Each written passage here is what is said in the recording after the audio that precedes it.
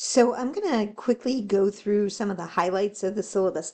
It's a little long, so you can look at that at your leisure. There will be this video here that you don't get to see right now, but just going to highlight it. There's the PDF if you need that. There's the instructor information, office hours, which office hours are for students. I do have both in-person and online office hours.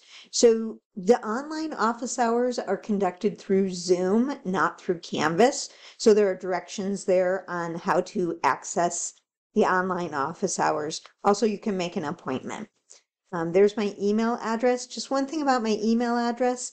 The first letter is an L. My name is Leanne, so it's not an I or a 1. It's an L. Okay. So there's course information. This is an asynchronous online course. So you'll have, it's done by weeks in the modules. So you'll have each week certain videos to watch and assignments to do. Most of the weeks, are going to just come. You're going to get into a routine. You'll see the videos. You'll do the assignments. There might be a quiz. There might be an exam. This week is a lot of getting started information, like the syllabus and some of those things. Okay. There is a co-requisite option for this course. It is called Math 10 SL, College Algebra for Liberal Arts.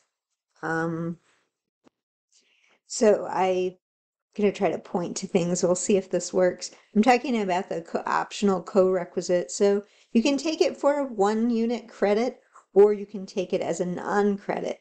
If you're taking it as a non-credit, you use the Math 110 SL. If you want the credit, then it's Math 10 SL. They're the same time, same instructor. There are different options, both synchronous and asynchronous.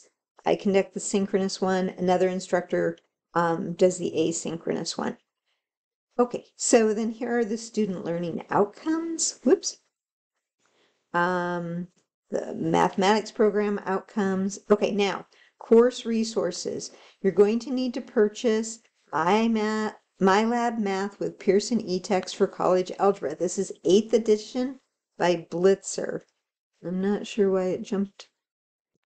Sorry about that. I don't know why it jumped like that. I don't do my videos in this format in Canvas. I use another platform, but okay. So you don't have to purchase a hard copy textbook.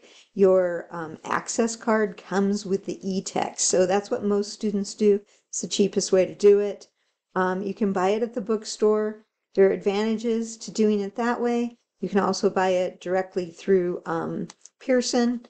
And there's advantages to doing it that way as well. The only thing I want to say about the text is, or your access card is, make sure you register through Canvas. That way it will be linked to the grade book. Okay, so everything is synced for you to run MyLab through Canvas. So you can see over here on the navigation bar, MyLab and Mastering. Okay, so you're going to click that when you're wanting to do the homework, or you can access it through modules as well. Okay, we'll take a little look at that. So there's information on grades, how it's broken down, the grading scale. Let's see. Assignments, we have homework, we have quizzes, we have exams, we have a final exam. Okay. So let me see if I can get to a little more information. The instruction comes from the videos that I've made. You can also access more videos in the e-text and more resources as well.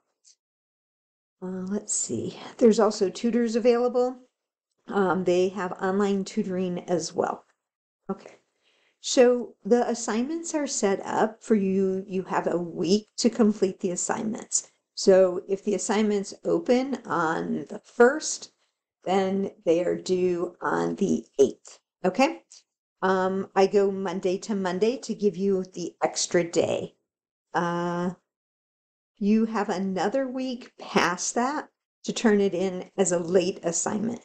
Now this first week, I have changed the due dates so that you will have 2 weeks. I looked at the assignments and I was like, well, this is kind of a lot for the first week. So you're not getting any late penalty. You're just getting the full 2 weeks for the first 3 assignments. Okay? If you have any questions, be sure to let me know. So what are the expectations? So for optimal success, we're going to follow these rules here. You're going to access the current week under modules. For each section, you watch the videos while actively taking notes. You can use the guided notes that I explain later, or you can just take notes on your own paper. A lot of students find the guided notes helpful. You work on after you finish, watching the videos, you work on the homework assignment. And it's right there in the modules. You can just click on that to do that. You write down any questions you have or anything you're having problems with so you can get help with those types of problems. And you also want to maybe make some extra notes that will be useful to you for your page of notes for the exams. And then you go to the next section, right?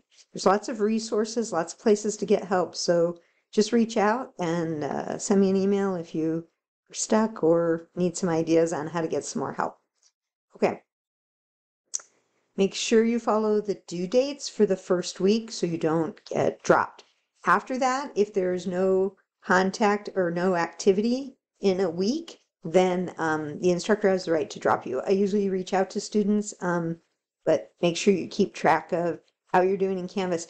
It's really easy to get behind. There's quite a few sections. It's not bad, but you just need to stay up with it week to week. Okay.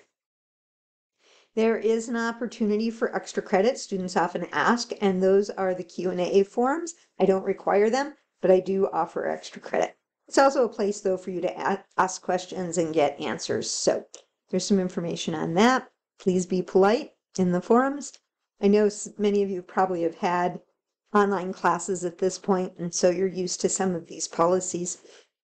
These are CMC policies. There's place for academic support, student services.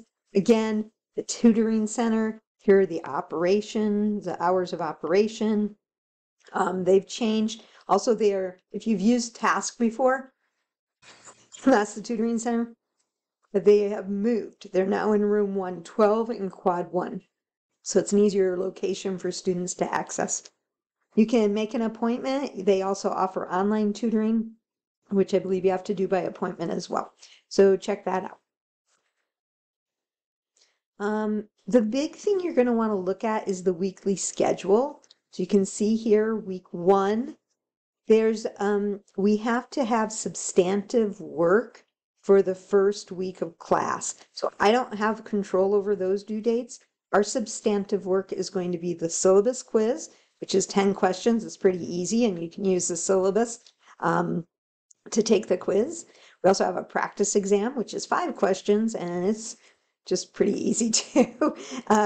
It's just a practice how we're going to submit our exams, so we can get that kind of down, how we're going to do it.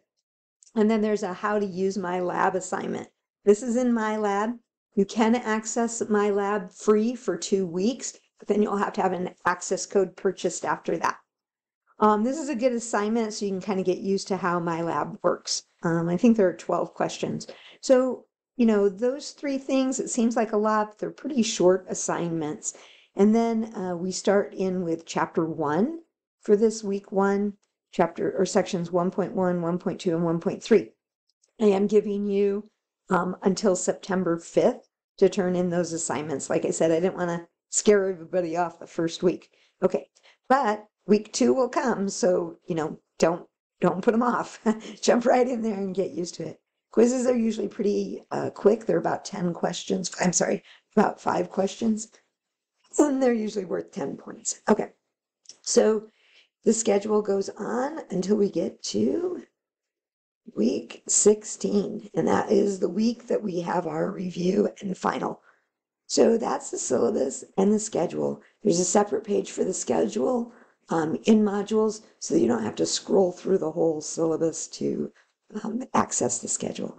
So welcome. I hope that helps answer some questions, and I'm excited to get to know you and help you, and we will have fun doing algebra.